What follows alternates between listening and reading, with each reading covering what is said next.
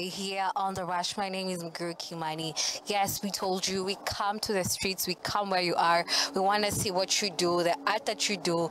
And today we're at Art Kona, all the way in Buruburu, Watu Islando. I hope you're good. Please comment there, like, share, to where in Buruburu you're watching this from. As you can see, I'm all glammed up. There's this kiondo looking so lovely. I love the design. I am one person who loves art and viondos in particular, because me, I'm obsessed with bags. I'm not even lying. So yeah, thank you so much for having us. Karibu sana kwa Artistic Friday here on The Rush. What's your name? Thank you very much. Welcome to Buruburu. My name is Chris Onwanda. I'm a resident artist here at Art Kona, and I'm a craftsman. I deal with mostly bamboo work, and I also do paint work, and among the various things that we also do here, art is very diverse, and you'll come to see later on in the videos some of the things that we have created here. Thank you so much. Behind us, I can see Nairobi City. I can see the wildlife there, elephants, roses over here, crazy, a flamingo over there. So tell me, so what prompted you guys to even think about, you know what, we want to do art? And I don't believe you're just one person, so you can even also introduce the rest of the crew to us, as much as we are not seeing them on the screen. Probably just tell us what Art Kona is about. Yeah, well, Art Kona is established by a man called Jirani, David, and he put together a group of artists who have studied art in different universities and colleges, and just people who are enthusiastic about art itself. And what we did is we decided to make original, authentic, thematic pieces, art which invokes a message just beyond making pictures.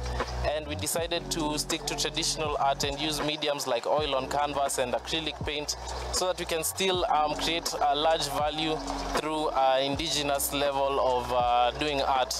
So most of our pieces are original. You'll never see a replica anyway, and some of them are sketches actually from our mind. We're very deep thinkers, so there's a lot of philosophy behind our art. There's a lot of deep messages, and when customers come here, we share with them about the message behind the art, so that they can resonate with what we're trying to reflect. When you talk about deep thinking, I just want us to go right into it. There is Nairobi here. At least I can identify KICC. Tell me, what's something deeper about this art piece that we are seeing right now? Well, this piece, the artist is able to create an atmosphere whereby you can even tell the weather and the time at which they're taking this photo. You can tell the city under the sun. The city under the sun. That's in the evening from Upper Hill when you're heading to town. A lot of people enjoy this view when they're walking to town to cut on some fare through Uhuru Park. And it's a familiar sight to a lot of us who have walked in Nairobi when you've experienced some challenging times. And this is also an evening picture to show you that the day is about to end, and that another day is about to start tomorrow. So it's successful or sorrowful. So it's something that can swing both sides. And you can also tell that the weather is very good. It's not rained, and it's just a beautiful sunset on an evening in Nairobi. So there's more than just putting buildings together. There's just something that it sparks. Even if it looks incomplete, to the artist it's more than complete.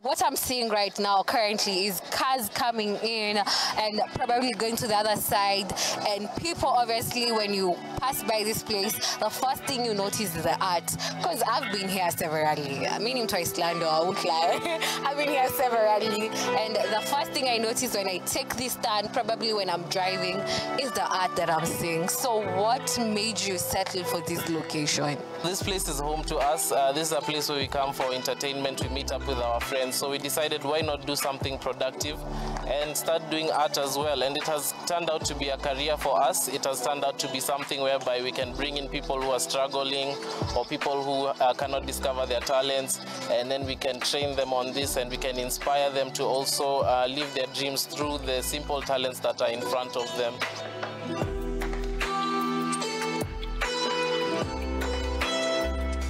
me something that art does to the community that is beneficial, that, you know what, at the end of the day, when people are here around Eastlands, around wherever they're living, they feel like, you know what, I need to appreciate art for what it is to our people and me as a person in particular.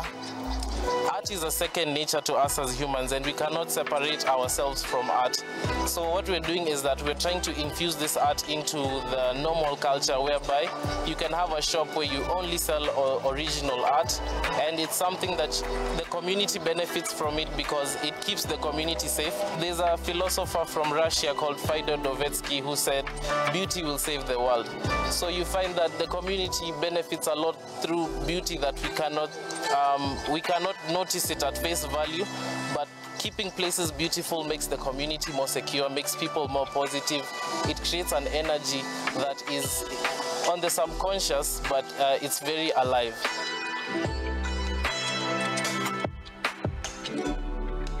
So are you just born an artist, or is it something that you grow learning to do? The best thing about art is that it gives you the best of both worlds, and that it is very inclusive in its nature, that you can both be trained as an artist, you can be born as an artist, or you can just nurture your way into art by using things like education and tutorials and working under certain artists.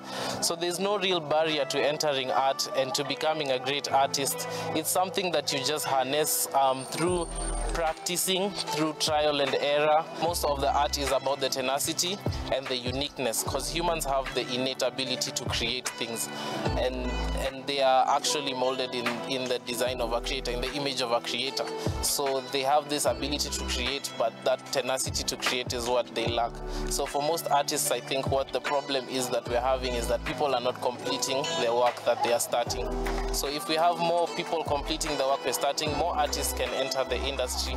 And you don't need to be trained, you don't need to be the best, you just need to do DIY, show tenacity, be intentional with your art, get out there, display your art, represent yourself as an artist, and then you're gonna make it, because guys only take you for what you take yourself as. What are some of the challenges that you being an art person that you guys face in the day-to-day life?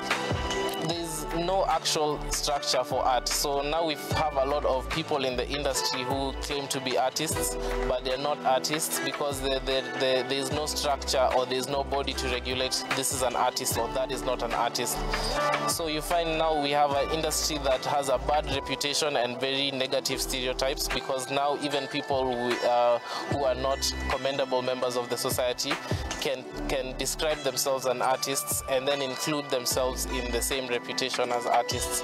So we find that we're not protected by a professional sort of organization that can show that we are doing art as a profession and not as a form of leisure, or to hide other intentions that we have, maybe which are nefarious. So another thing that we are facing in art is, as a challenge, is funding, and things like inclusivity into the education system, which is obviously reducing because of the introduction of the CBC learning system. So funding in art has been a major challenge, because the best talent is usually in very remote places in this country or in this world. And these are things that we need to be exploited, because art creates things like inventors, and it creates more things that millions of people benefit from beyond our lifetime. Apart from just coming here on location, how can we get you guys in an easy way? Okay, most of our artists are using their own individual handles to be accessed, because at some point, you know, success becomes personal and failure also becomes personal. So most artists here are using their own, but we have we are running a YouTube channel. It's called Buruburu TV. So right there we have some live performances that we've been doing here, because we're also into some music, and then we'll be also doing some live paintings there. We are a bit new to the online space because we've been doing in traditional art, and it's still been gaining traction. So we're entering the online space, and very soon we'll be on all the social media sites here. Okay. So for every person who does art here at Art Kona is individual, apart from now Buruburu TV on YouTube. Yes. Okay, thank you so much for coming through. Yes, thank you so much for having us.